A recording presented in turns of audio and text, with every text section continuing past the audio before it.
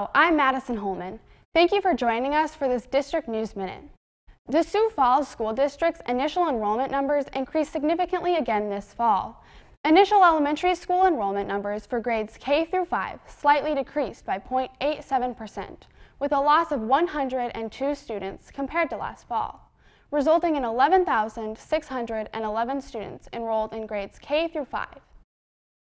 Initial middle school enrollment increased by 1.6%, with an additional 86 students enrolled since last fall, resulting in 5,492 students enrolled in grades 6 through 8.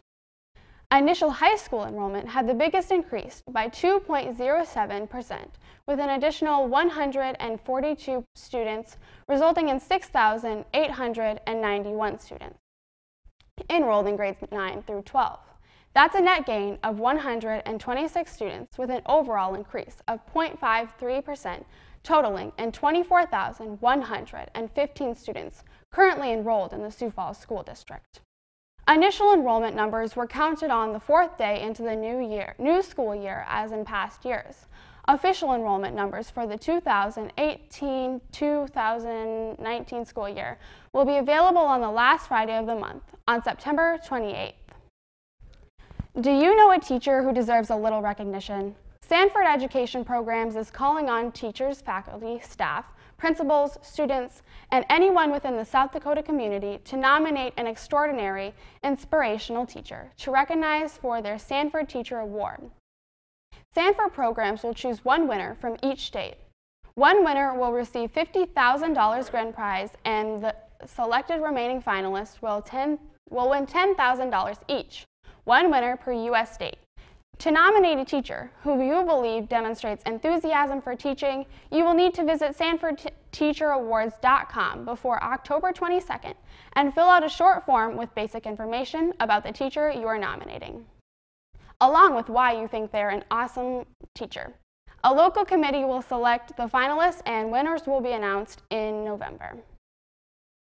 Finally, the Washington High School volleyball and football teams joined together to do a diaper/wipes drive for their home opener football game, which happened on August 25th.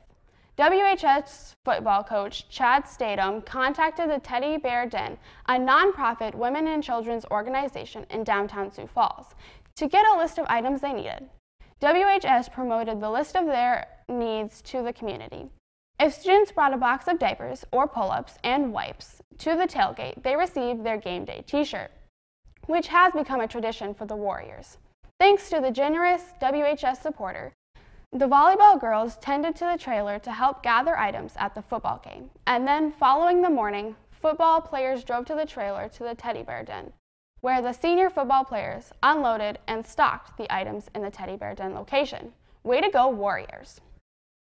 You can learn more about new initiatives, classroom projects, view fine arts performances, and sporting events, and get important information for parents and students by checking out the Sioux Falls School District's cable channel, KLRN, your Sioux Falls Classroom Connection on Mid-Continent Channels 20 and 595, or by visiting the website at www.sf.k12.sd.us. Join us each week for more news and information about your Sioux Falls schools. With this District News Minute, I'm Madison Holman. Thanks for joining us.